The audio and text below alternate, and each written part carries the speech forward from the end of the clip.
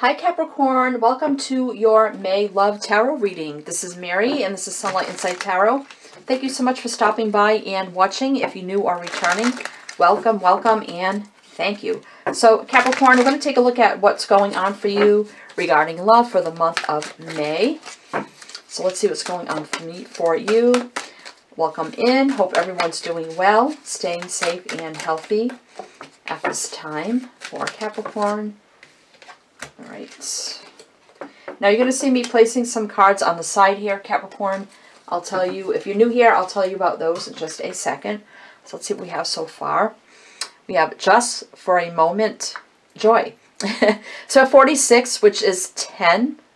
10's about, you know, full circle, completion, closure. Then there's always a new beginning. And then we have here, we have Simplicity, which is 4. 4 is a very stable, grounded number. We have a lot of green here, which can represent the heart chakra.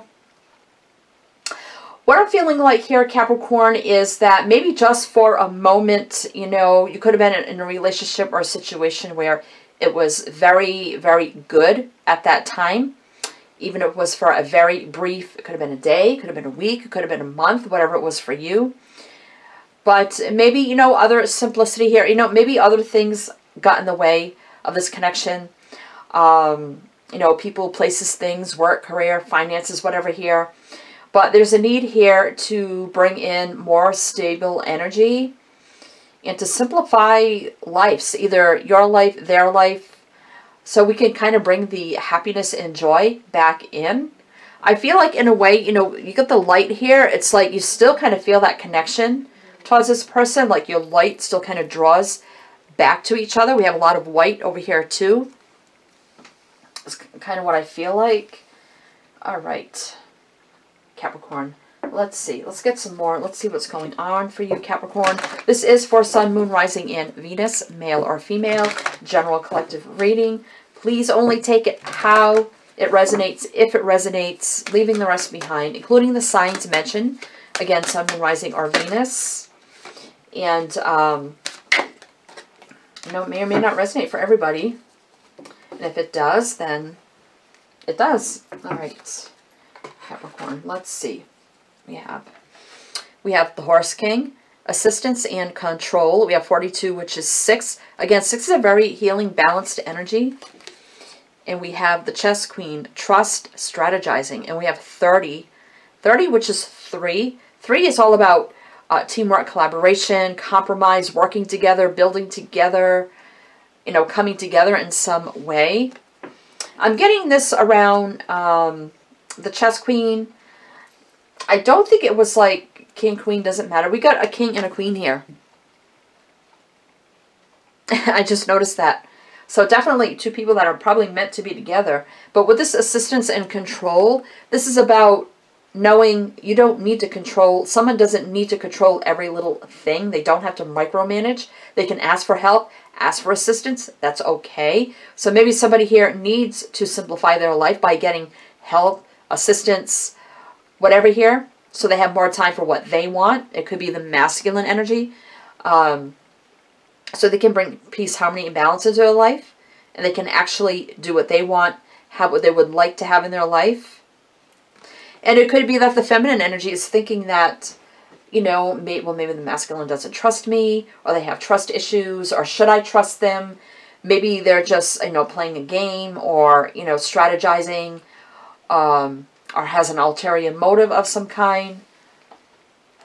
But I really don't think it's that. I think this person either just has a lot of responsibility in some way, shape, or form, and they just need some help or assistance, or they need to delegate responsibilities in some way, so they have more time for their queen. All right, Capricorn, let's see here. So the cards that you see me placing on the side over there, Capricorn, those are for your extended reading. So if this does resonate for you and you would like to go to the extended reading, everything you need to know about that and me and my channel is down below, so you can check that out. All right. Okay. Oh, look at that. Mending bridges. Let's get one more. Revealing Radiance. All right. 2 for the extended. And I'll show you those later, what we're going to use there for the extended. So we have here, mending bridges. I heal rifts. I am a mender. So there's a chance here to bridge the gap between you, for this to come back together, mending. And you have like, I'm getting like mirroring image here, kind of like soulmate twin flame energy, but you're kind of not like seeing eye to eye or seeing things face to face at this time. And we have revealing radiance. My light illuminates the world. So a lot of things to be revealed here, a lot of growth, expansion, treasure, happiness, joy, with the pearl here, pearl of great price.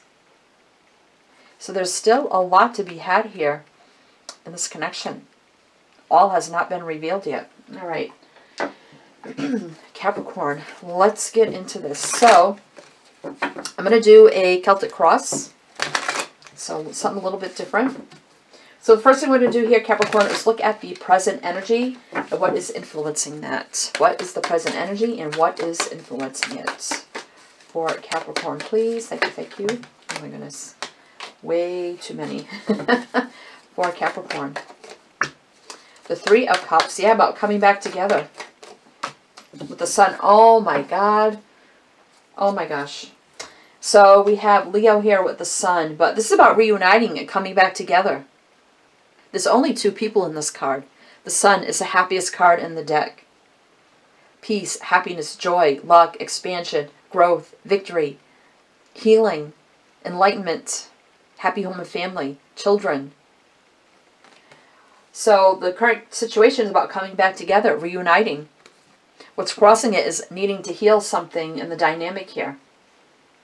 To bring in this ultimate peace, happiness, joy, expansion. To bring in for a moment or a day or a week, month, whatever it was for you, that joy that you felt, you both felt. How do we bring it back?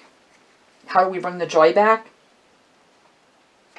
All right, so let's take a look at what was in the past, a little more in the distant past. Let's see, not too far in the distant, but... So we have the Knight of Swords. So something happened quickly here.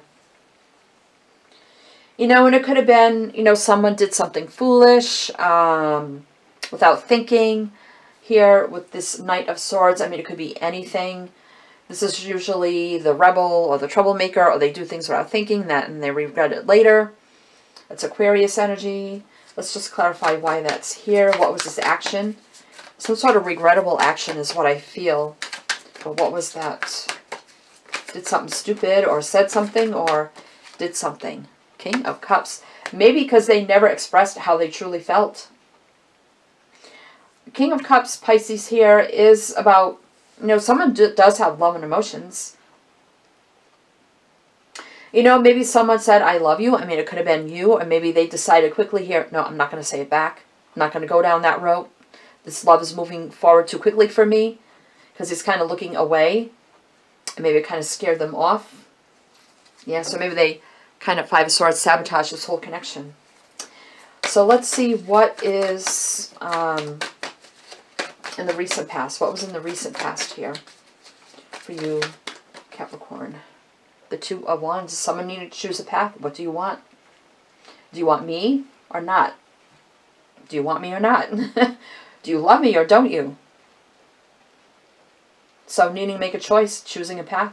So someone could have gave someone here an ultimatum saying, you know, choose your path, choose your passion, choose your destination. It's either me or it's not me. Wow. So what are your thoughts about this whole thing, Capricorn? Two of Pentacles. Tired of being juggled. Whether it's other people or just people, places, things, work, career, money, finances, situations. Not making time for the connection. Just tired of being juggled around. Not knowing what's happening, what's going on. Not making enough time is what I feel also. Alright. So let's see what the future could be, Capricorn. What could the future be for Capricorn? Okay. Eight of Cups in reverse and the Fool in reverse. Oh my goodness. So it's like, we got Aquarius here with the Fool. The Eight of Cups, though, in reverse is about someone coming back or not, or it's not over yet. You know, might have left, but it's not over yet. Or somebody's definitely coming back. But the Fool is about not taking a risk or a leap of faith. So, I mean, the future energy is here. It's like, it's not over. You know, someone's going to return or, you know, not really walking away. But yet, we're not taking a new leap of faith either. We're kind of like stuck. It's like, oh my God. It's like, the Fool would be, okay, we're not starting over, but it's in reverse. So, well, the reverse here would be not starting over, but the Eight of Cups is like, I'm not leaving either. So, I feel a very stuck energy here. It's like, what do we want here for the future? Are we over? Are we done? Are we going to take a new leap of faith? Are we going to heal? Are we going to come back together? Are you going to tell me you love me? Are you going to tell me you want me? Are you going to make time for me? Oh my goodness. All right, Capricorn. Let's see what your fears are. Let's see what your fears are. Magician. That this will manifest in the correct way. Because the Magician here, this is Gemini Virgo, has all the tools. Has the wands for passion, desire, you know, go-getter, enthusiastic energy. Pentacles for stability and loyalty. Cups for overflowing love and abundance. And the Sword for truth and clarity and honest communication. So you're kind of fearing, you know, okay, if this moves forward, if we manifest this new beginning, is there going to be love, passion, stability, truth, clarity? Is it all going to be here? Definitely could have had past lives with this person because with the infinity symbol. Wow. So let's see here. Okay, I didn't ask yet what the outer influences are. Are there any outer influences in this situation for Capricorn? The King of Swords. Gemini energy. Again, somebody could be using, could be overthinking this. Using practicality, logic. You know, overthinking about this too much.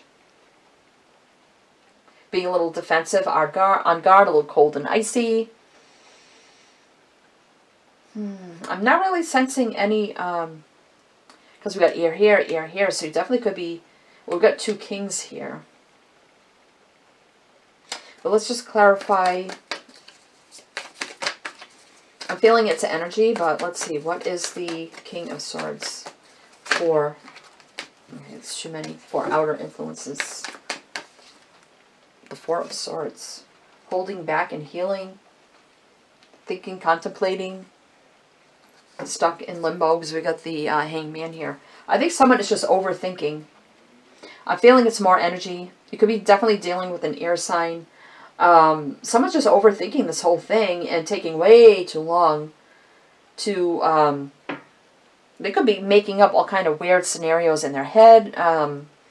Also, alright, so let's see what your hopes are. What are your hopes, Capricorn? What are the hopes for Capricorn? Strength.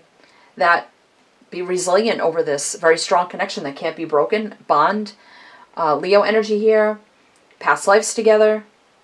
That this bond won't be broken. That they are strong enough to overcome their fear, doubt, worry, anxiety, their over-analytical mind. That they will overcome that and see the light, I feel. Because we do have the light shining above our head there. They will step into their power.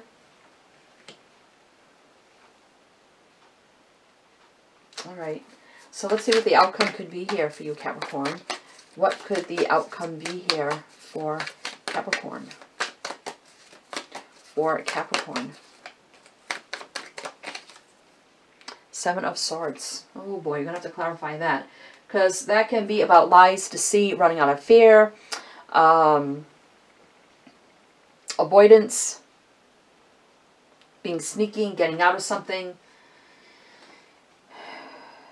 Someone turning their back out of fear. Why is the Seven of Swords here? And holding back, still holding back. Four of Pentacles, Four of Swords. Let's get one more. I think, you know, someone's still kind of holding back here and turning their back here. On this, oh my God, soulmate, twin flame connection, Gemini. You definitely could be dealing with an air sign or Gemini, or they could have that heavy in their chart somewhere. They're like, like they feel the connection. The Four of Pentacles, you feel it, you know, holding on but not letting go, but also holding back. So you constantly feel that connection. It's like you can't let go of it, and you can't hold back from it either. But turning their back on their soulmate twin flame here with the Lovers. Again, I'm only seeing two people here. Gemini energy. Wow. Two people that are meant to be. I can see that. All right, so we're going to get a few more clarifies. This does resonate for you, Virgo. Please, Virgo, I'm sorry. Capricorn. I just did Virgo. If I called you Virgo anytime during this, I'm sorry. I just did Virgo. Capricorn. If this does resonate for you, please do give me a thumbs up. Be greatly appreciated. Leave me a comment. Oh my gosh. And let me know how this resonates for you. So let's get a few more clarifiers before we go in the extended. And then I'll pull you those cards over there, show you what we're going to use in the extended. Oh my goodness. Okay, I'm going to take that one. A few more clarifiers. 2, 3, one more, 4. All right. So the Three of Pentacles. So again, this 3, again, is about teamwork, collaboration, coming together, building together, compromise. Queen of Cups and the King of Cups. I'm telling you, this is a destined partnership. Two people that are meant to be together, a matching couple. There's still a lot of love here. How can we build together? 10 of Cups. Oh my goodness. Total happiness, joy, fulfillment in every single way. Building together to get to the 10 of Pentacles. And the Hangman, but still in limbo about that. Pisces energy. Still, again, overthinking. I think they're overthinking way too much and running all kind of crazy scenarios in their head. Oh, well, this, you know, this could happen, that could happen. What if, what if, what if? Yeah, they just need to stop already. Because this is about, you know, reflection, but also enlightenment, perspective, and then we take action. It's just a minute. It's just a pause. It's a break. Oh my goodness. Let's see what's on the bottom here. The Eight of Wands. So, I mean, somebody could be taking action here soon. Travel, action, communication. And here's my divine clarity from Source with the Ace of Swords. Cutting away things no longer serving. Clarity, truth, open conversations. Successful new beginning.